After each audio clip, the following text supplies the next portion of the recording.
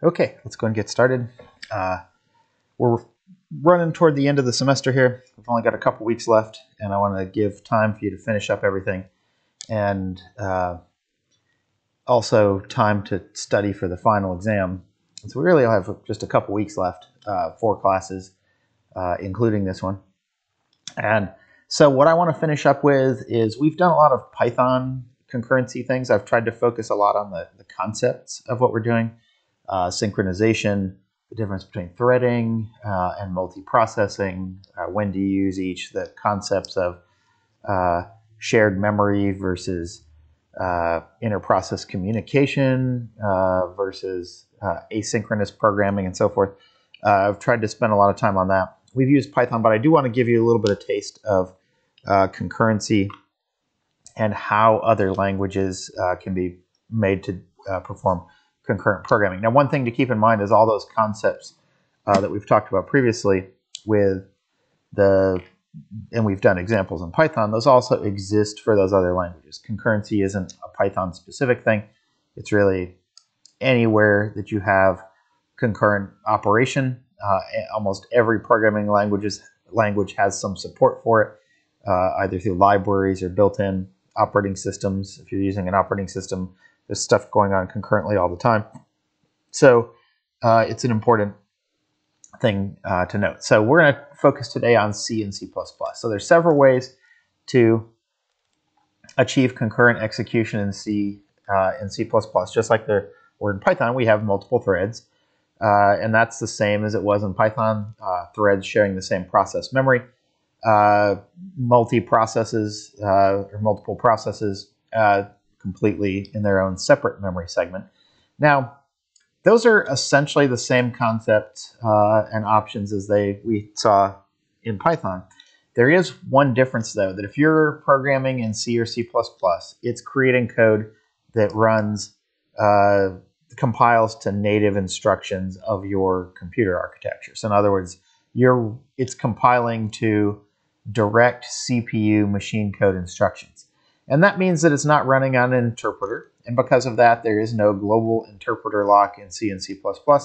So that also means that a C or C++ program that's using multiple threads could potentially take advantage of multiple cores, where in Python, since the interpreter was assigned to one core, if you had multiple threads, they were all still sharing one core of the processor. In C and C++, if you make multiple threads, those could be scheduled onto different cores of the processor. A little easier to take advantage of that processing power. But we also have to be careful to use synchronization and communication where appropriate. Similar to what we did in Python, but it's up to us as the programmers to be careful whenever we're using threads or multiple processes. So multiple threads. So the first idea here that we're going to look at is how to spawn multiple threads. And to spawn those, there are a couple of options. One of them is to use what's called pthreads, which is the POSIX threads library. And that was the standard for many, many years. It's still used a lot. And POSIX, if you're not familiar with that, POSIX was kind of a standard way that Unix systems were set up to be interacted with.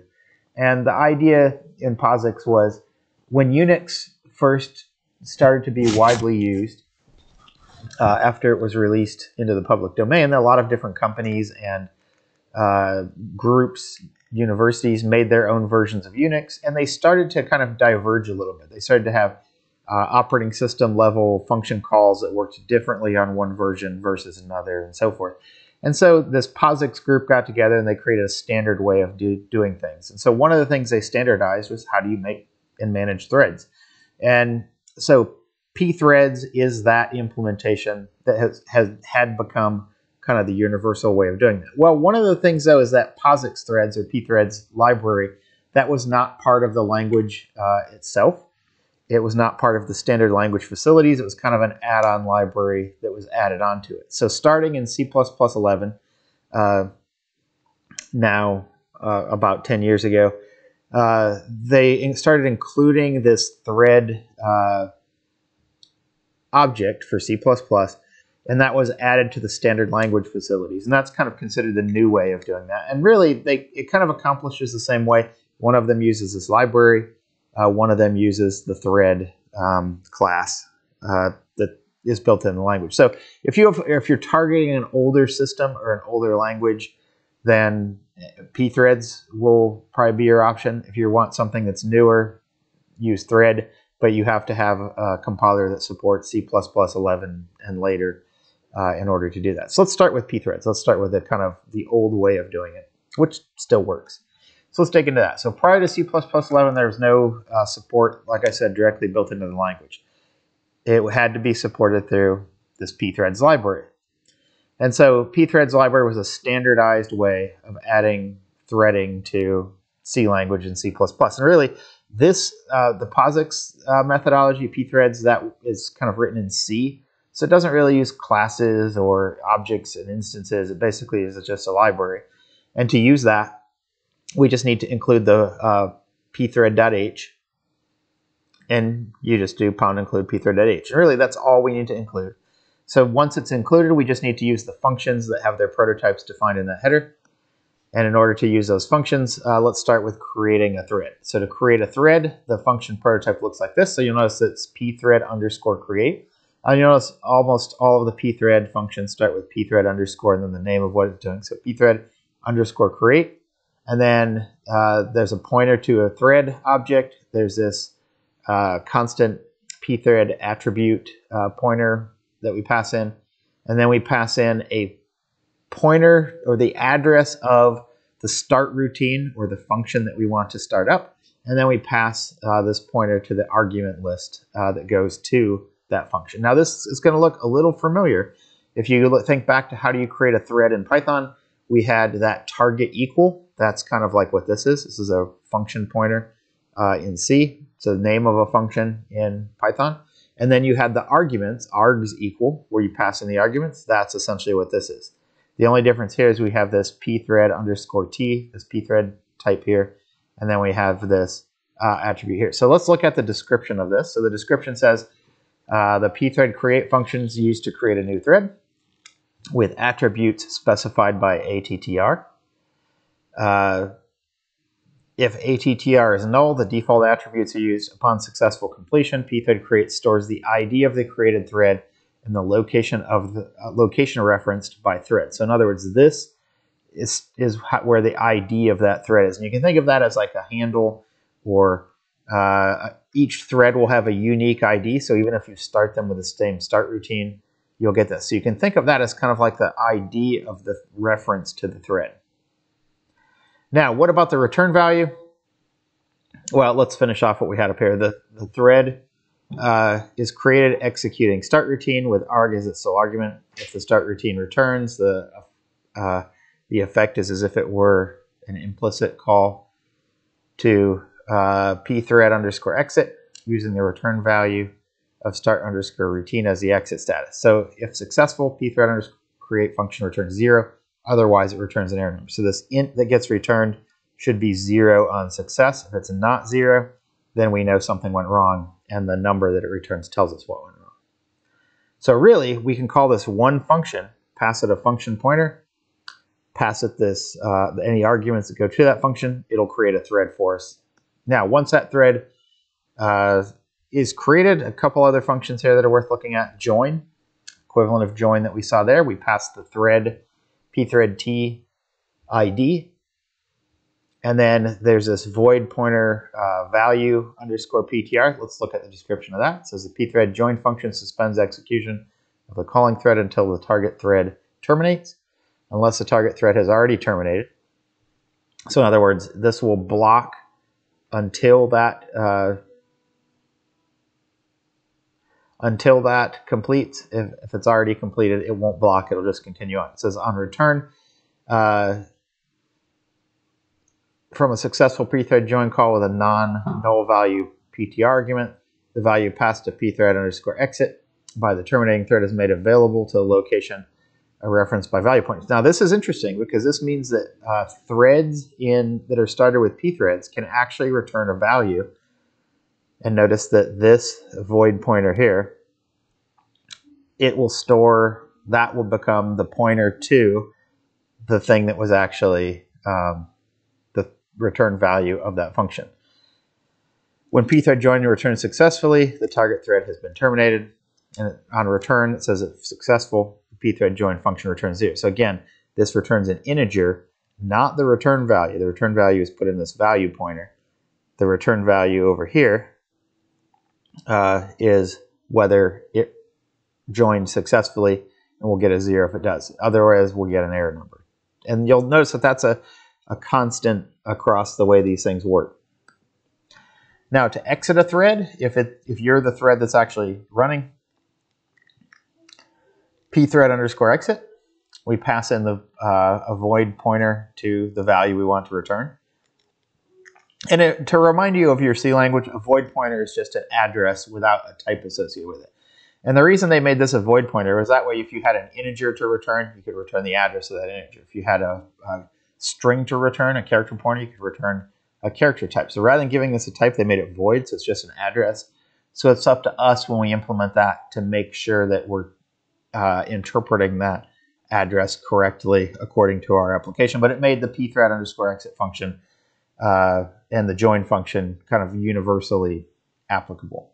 So notice that pthread exit function terminates the calling thread and makes the value underscore pointer available to any successful join with the terminating thread. It says an implicit call to pthread exit is made when a thread other than the thread in which main was first invoked returns from the start routine that was used to create it. So in other words, we don't have to do a pthread underscore exit. An implicit one will happen anyway. And it says the function's return value serves as the thread's exit status. So if we don't put that on there, whatever that function returned is what gets placed into this value pointer anyway. But we can use this if we want to. And notice there is no return value on pthread underscore exit because as soon as we call that, that function or that thread that called it is done. This is not going to return anything here. And so notice the return value, it's void because we can't return anything from there. It gets returned through this value, not from this function. In other words, once we call this, just like inside a function that you call return, once you call that, you're done inside that function. That's what this pthread underscore exit does as well. Okay, so here's a quick example that I want to show you. And you'll notice what I did in this case is I'm creating two of these thread function functions here. And I'm just calling them something generic, thread function. But here, pthread underscore t, t1, pthread underscore, these are to hold the IDs, the thread handles or thread ID values. There's an integer pointer for arguments, character pointer for return value. And then down here, I start the threads. I pass the address of T1 and T2, these two things in there. I pass null, so it uses the default attributes. Thread func1, thread func2, name of a function when used by itself, evaluates as the address of that function. And then here, I'm just passing null, meaning those functions do not expect any arguments up here. Now, that continues on the next page.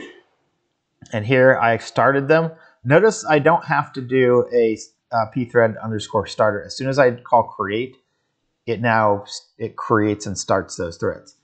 Now, I then do a join for each of these. I free whatever return value is for each of those. We need to remember to do that to not get memory leaks. And then at the end, I just say both threads finish. So what I'm doing inside of here, each of these threads is relatively simple. In this thread, I'm going through 100 times, and I'm just doing a printf of 1, and I'm flushing standard out after each one. And then at the end of that, I just do a pre-thread exit of null. I could leave that off, and it would have an implicit return value anyway, which in this case is void. Here I'm just doing pthread exit after I do 100 of those. And the other thread 2, I'm printing 2, flushing it every time. And pthread exit null. And then here's some, if I compile that and run that, here's some example output. I would encourage you to compile that and execute it and take a look at it. But here's the output.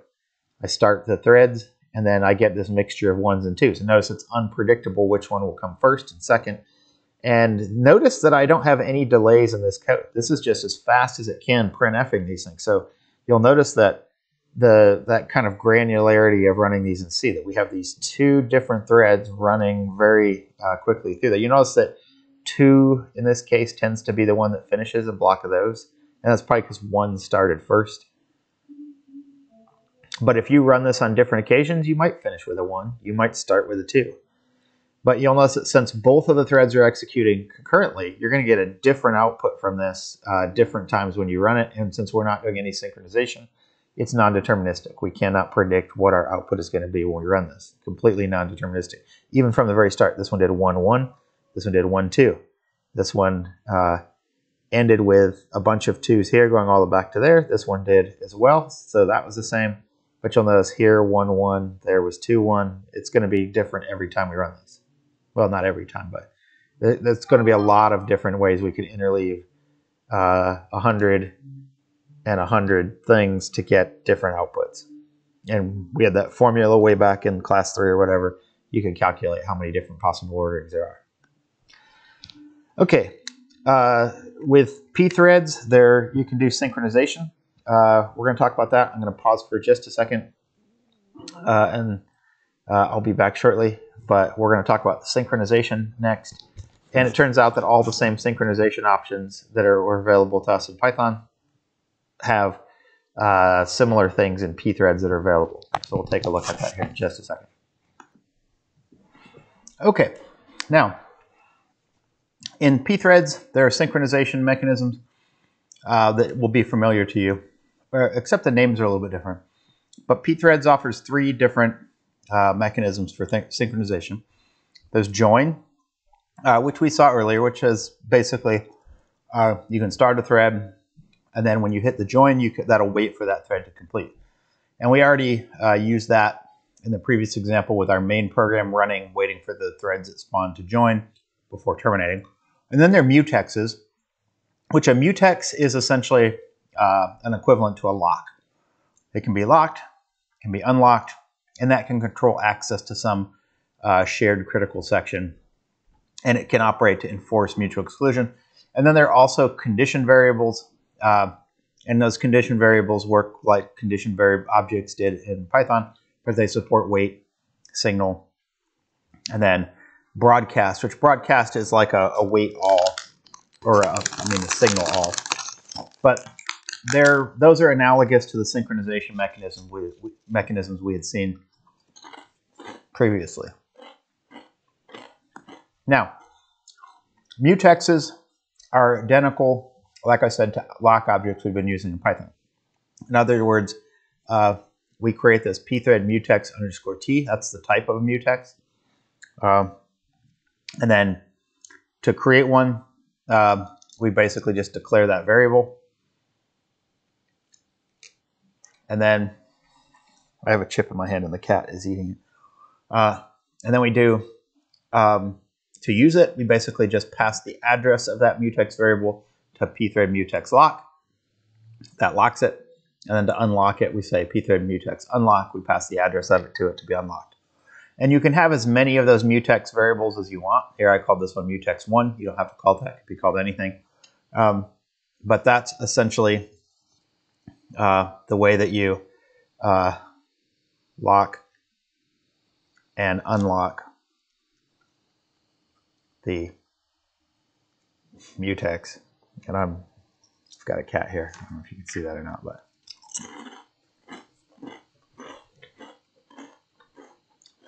and so if you need more than one lock, you create as many of those variables as you want, and you lock them individually and unlock them like that with a critical section between them. Now, the condition variables allow threads to essentially suspend themselves or suspend execution.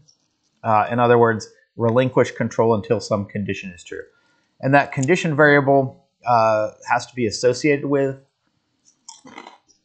some sort of mutex to avoid a race condition, where one thread is preparing to wait and another thread which may signal that condition before the other one actually waits. So that if that results, then we would have deadlock. And so we need to have a condition along with a mutex in order to avoid that. So here's an example of that. So we would have some thread function here. Here's our while loop where we have some condition that we want to wait upon. Here's my pthread condition wait. There's our condition object there, and here's this mutex lock that's associated with that. We have notice that the pthread function condition variable wait we have to pass the address of both the lock and the condition object or condition object identifier to that. We have to pass the addresses of both of those to it. And then here we're going to perform the condition protected action, and then after that we are going to unlock. So we have to lock, we then have our wait for the condition here. And the reason we pass the address of that mutex in there is because while it's waiting, it releases that lock. So we need to pass the lock in there and say, okay, well, this condition that I was waiting for, the buffer to become available, whatever it is, we need to unlock while we're waiting, so it needs access to the lock in order to do that, which is why we pass that to it. As soon as that condition happens or a notify happens, then it will unlock automatically and unblock here, and we can go back and check our condition again. If it's available, now we have the lock because we acquired it here, and this returned it to us before it got to there. And since we're no longer waiting, we can now come down here and have our critical section between this while loop and the mutex unlock. Now, on the signal side of things, we just call pthread underscore cond underscore signal, which is a condition variable signal, and we pass the condition that we want to signal to that. Notice we could also use broadcast, which is like signal all that we saw in Python. So you could use condition signal or condition broadcast. This one signals just one of the waiting threads. This one broadcasts all of them to give them all a chance. Now, let's take a few minutes here and look at the new way of dealing with concurrency, starting with C++11. And that is that, remember that they decided that concurrency was so important that in C++11 they added something to the standard language facilities to support it. And so that means we don't necessarily have to use a library like pthreads. We don't have to link to some library like we do with pthreads. So let's take a quick look at that as an alternative to pthreads. Now, notice that in C++11, 14, 17, and 20, you'll notice the things that were added in C++11, and this is kind of a chart of kind of the progression of the language standard. Notice that threads, mutexes, and locks, thread local data, condition variables, and tasks, those were all things that were added. And then reader-writer locks were added in 14. This parallel implementation of the standard template library was added in 17 to make certain parts of that faster. And then some other things, coroutines were added in C++20, transactional memory, task blocks, latches and barriers, and the standard future extensions, which are kind of a asynchronous thing, and also atomic smart pointer. So the idea is that notice that the C++ standard has been adding concurrency features since C++11. But we're going to focus on this right here for right now, the 2011 version of that. All right, so first off, here's some simple threading in C++11. Notice we don't have to include pthreads, we just include thread. And then I create my two functions, and this is a program that's equivalent to the one we did with pthreads. So I do thread as the type, and I give it a name, and then to the constructor I pass the function that I want. You could also optionally pass arguments to that function, but here we're just passing the function pointer, very similar to pthread underscore create. And then here I just do t1.join, and since these are objects now, I've noticed that there's a thread object instance for thread 1 and thread 2. I just do a join on both of those, and then both threads The only time I'll get down here is when both threads are done. You could have done printf here if you wanted to, but I'm using the C++ way with C out for that. And do that. Now, what do the threads themselves look like? Well, they look like exactly what you'd expect. A function in this case, that just prints the stuff the same way we did before. Notice I don't need pthread_exit. That's all handled automatically. So notice this code is a complete version using just the thread object, the thread class that's built into C++. So I don't have to worry about linking to a pthread library or including anything else. I just include thread, and then I can create a thread object instance, pass to it the function pointer that I want started, wait for them to complete, and then write my functions that I want to be my thread functions. Now, how do you do synchronization in C++ 11? Well, the C++ has mutexes that are part of the included features, and you can just do standard : mutex. That's the type. You give it a name, and then you can do mutex.lock, mutex.unlock. So whatever the name of the variable you give it, just do .lock and .unlock. And notice that this mutex is an object, so we use the .lock method to lock it, the .unlock to unlock it, and then we put our critical section in there. And again, you just like with pthreads, you could have as many of those mutex objects as you want, and you can have as many threads share those mutexes as you need. Notice very analogous to pthreads, but an object-oriented approach rather than a procedural or imperative approach. Now, C++ 11 also supports other synchronization primitives. There's mutexes, timed mutexes,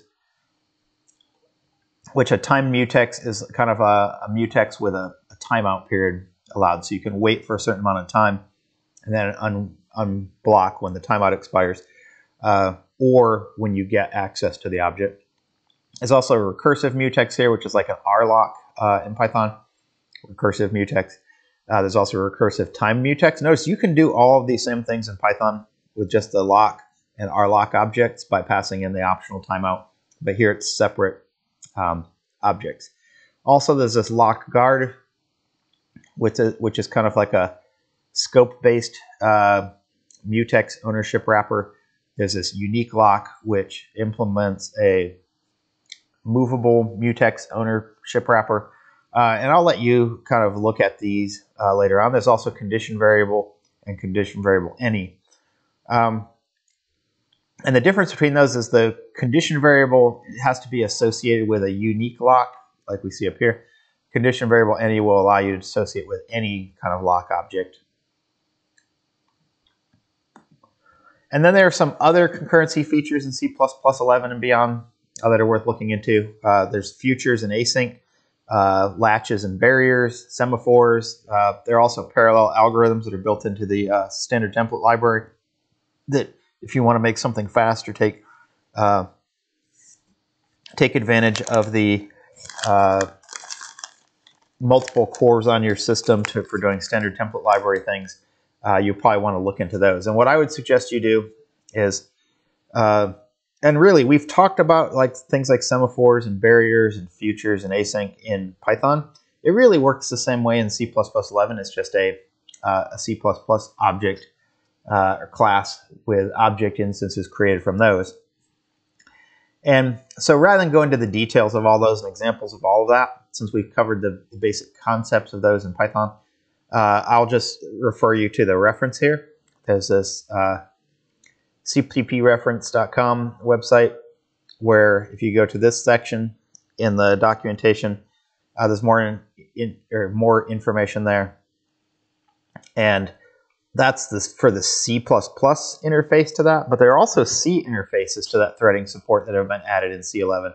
So if you want to do something that's not object-oriented, it's just pure C language, procedurally done, then you can look at the documentation here. So you don't have to use those as objects. You could use them as function calls, and then it becomes very similar to how pthreads works, but built into the language C11. So I would encourage you to look at both of these. look at some of the stuff that's available. Look at if you ever need to do something in C and want to make that concurrent, which again, one of the primary motivators for doing something in C or C++ is speed. And one of the advantages of doing concurrent solutions to things is to improve performance. So it's pretty common that you might be writing some sort of algorithm in C and C++. And hold on. All right, my stupid alert. But what I would suggest doing is if you need something that performs at a very high level, look at using concurrency to help you with that, and look at using something like C or C++, because those are going to be some of your fastest choices you have for doing something like that. There are some other things as well that you should probably look at. MPI has C libraries for more massively parallel things. There's also PVM, which is a parallel virtual machine that you can feed tasks to, and so forth. There's a lot of different options there available for doing things like that. But that's all we're going to talk about today. I would encourage you to look at this documentation back here for both that and that. And I tried to keep the lecture fairly short today. We're around, what, a half hour or so. So what we will do next class is we'll continue and look at some other concurrency implementations in other languages, so you've been exposed to it. And then next week what we're going to do is kind of have just some lab time, and I will post the study guide next week as well.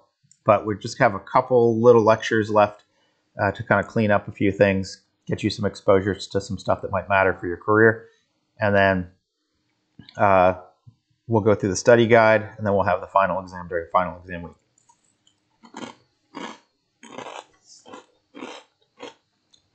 And I apologize for eating. I don't have time for a lunch break. So, okay, so that's it. Everybody stay safe. And as always, if you're struggling with any of the assignments or have any questions on anything, let me know. Shoot me a text message, send me an email. I'm here to help. All right, that's it.